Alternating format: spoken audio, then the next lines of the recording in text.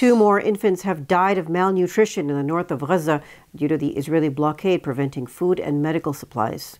The Palestinian Health Ministry reports an increase in malnutrition-related deaths in Gaza, with 27 casualties so far.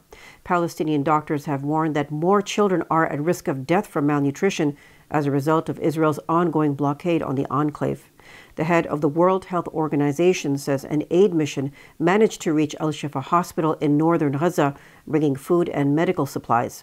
The Palestinian Health Ministry says 2,000 medical workers in the north are facing famine. Meanwhile, the first charity ship carrying 200 tons of food has departed from Cyprus, aiming to reach Gaza within 2 days.